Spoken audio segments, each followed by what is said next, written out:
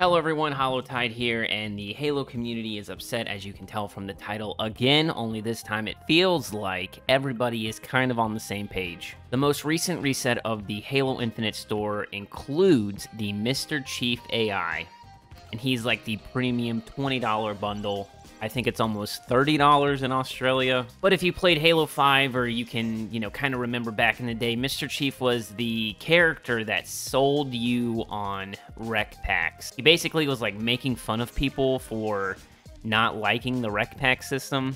So the irony is not lost on me. That being said, I feel like in comparison to the Voices of War, I believe it was called in Halo 5, where you got 3 announcer packs for $10. This is just, a different color, the AI, some emblems, and, that's all 20 bucks right there. And it's weird because I think out of all the things that have been offered, the AI should probably be the most expensive, I guess. I feel like there's more work put into that than, say, an armor coating. But again, I just feel like the store is just completely discombobulated when it comes to prices. I also feel like it's very unfortunate that 343 released the game in November, and then, they kind of immediately go on break. Not saying that they don't deserve a break, they absolutely do. I know that they've been working hard, but with all these issues in the game, like BTB not working and all the store problems, I feel like the devs are just sitting there, kind of doom scrolling Twitter and Reddit and stuff, seeing all this stuff, and they can't work on the game. So I feel like it's very bad on their mental. I could be completely wrong, and they've uninstalled every social media app, and they're actually enjoying their time away, which I hope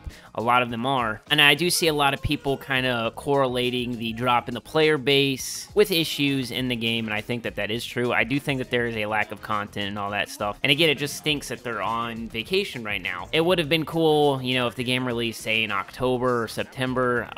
Absolutely might not have been finished. But if you had, multiplayer out, and we were able to kind of fix these issues and things and stuff like that, and then still had campaign come out in December, I think that would have been fine. And while I do think that they were pretty timely on fixing some of the issues, again, they're just on break and nothing can be done right now. Now, looking at the overall picture, do I think that the store prices will be adjusted? I don't think so. Honestly, I think they'll adjust what's in those bundles, but I really feel like that $20, $10, $5, $7. I think there's a $7 pack, and then you have like the $2 weapon challenge stuff. I really feel like that's just going to stay, and that's very unfortunate, but I guess the compromise would be that they up what they're offering in those things. Again, I just feel like the battle pass and the store and stuff, it's just, I feel like a lot of people are upset. I personally have not bought anything from the store. One, because nothing really appeals to me like that, I guess. Some of the skins are cool, but again, I don't really feel the need to buy them, and the Mr. Chief AI is just not my cup of tea. So basically what I would like for you all to do is let me know in the comments down below how you feel about this. Are you upset with the store prices? Have you bought anything? Please don't feel like you will be judged. At least not by me. I don't really care. But I am curious to know how many of you have actually bought something from the store. If you enjoyed this video, make sure you leave a like. If you're new to the channel, make sure you subscribe. I'm grinding towards 10K, and we are so close. And I will catch you guys in the next one. Peace.